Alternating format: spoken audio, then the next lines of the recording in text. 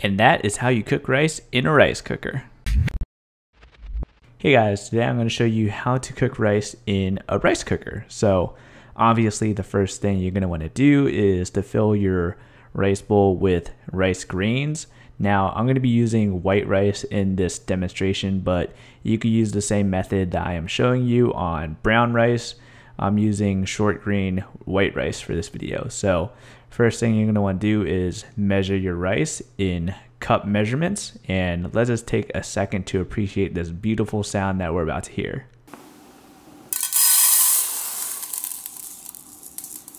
Call me weird, but for whatever reason I just love the sound that rice grain makes when it is hitting the empty bowl. Yep, I'm weird, I'll accept that. So for this demonstration we're going to be cooking 3 cups of rice.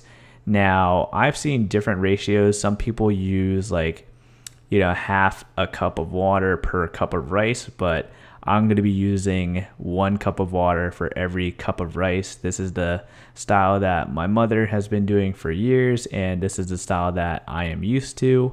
Now, I am still able to make sticky rice with this method. Now, some people might like their finished rice a little bit more dry, but I like the rice a little bit on the moist side. Obviously, it's still relatively dry after you've made the rice. I'll show you at the end of the video what it's going to look like.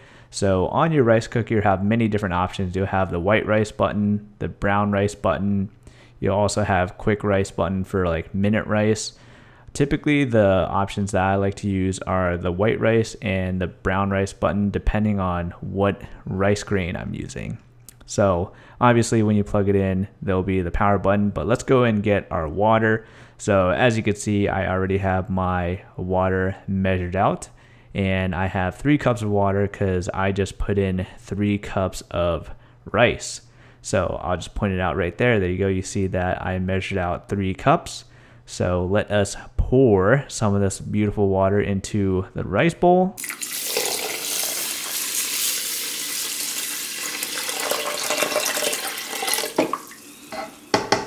Pro tip, if you wanted to make your rice a little bit more flavorful, you could add chicken broth or beef broth instead of water, and you could also add some seasonings to the water, and naturally the rice will absorb all of the flavors. So if you're willing to experiment, add some chicken broth or beef broth. Once you've measured your desired fluids and added it to the rice, like I said, I am using the ratio of 1 cup of rice grain to 1 cup of water. So now you're going to go back to your rice cooker, and then you're going to shake the rice cooker so that the rice is perfectly leveled on the bottom, so that the rice cooker is able to cook the rice thoroughly and make it very even, because you would hate to have some of your rice overcooked. So now I'm just going to close the rice cooker, and obviously it'll make a little click, and we're going to plug this bad boy in with this beautiful cord. Oh yeah, here we go. So it's going to go into this outlet right here. Just shove it right in there. Okay, so now you're going to have to hit the power button to turn on the rice cooker. There it is.